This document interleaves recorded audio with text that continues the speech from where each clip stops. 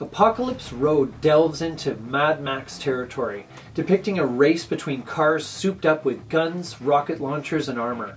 After playing this a bunch, I'm going to give you 5 things that I like about this game and the one thing that I don't here today on Legendary Tactics.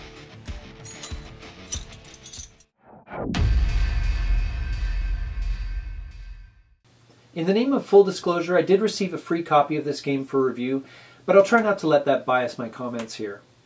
I had not played any of the precursors to Apocalypse Road, Thunder Alley or Grand Prix before, although I've heard great things about both those games. The first thing that I like about Apocalypse Road is the theme.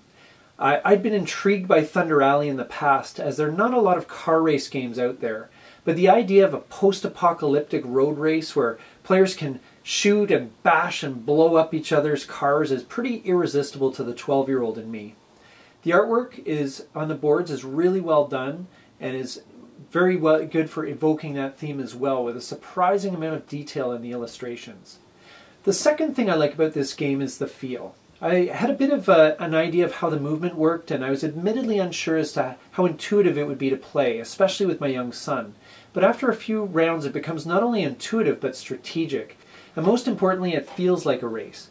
Even though there are a lot of elements that seem unrealistic upon further consideration, once the game begins, players are sucked in because it generates the same rush as a car race.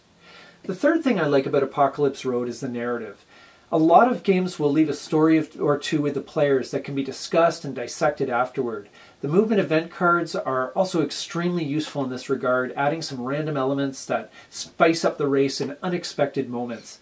I also like how they make the use of the rough and the jump sections, making them more dangerous without cluttering up the game with more rules. And all of this contributes to turning this game not only into a race, but an adventure.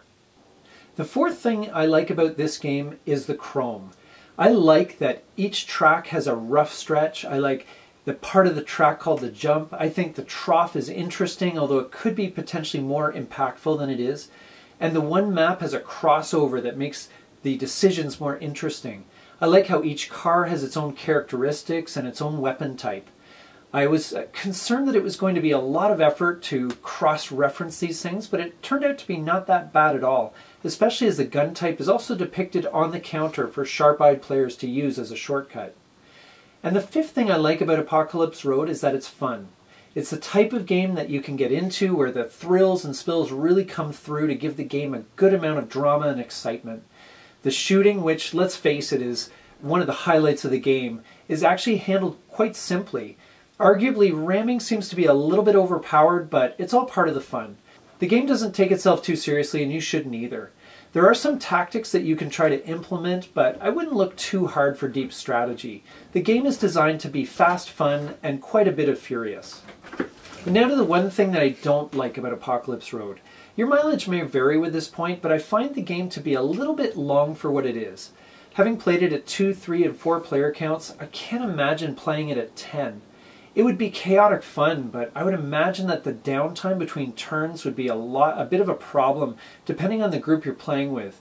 It's not unusual for 2 or 3 player games to take between 60 and 90 minutes, which, while it is admittedly a lot of fun, I just worry it would overstay its welcome at a certain point, especially if you are an unlucky faction that's been beaten up pretty badly and stand little chance of winning the race. But other than that, Apocalypse Road is a great game. It is one of the few games that my young son requests to play, even though winning the game for him is secondary to blowing up his dad's team of vehicles. And ultimately, games are about having fun, and Apocalypse Road should help you do just that. Drive safe. This is Legendary Tactics.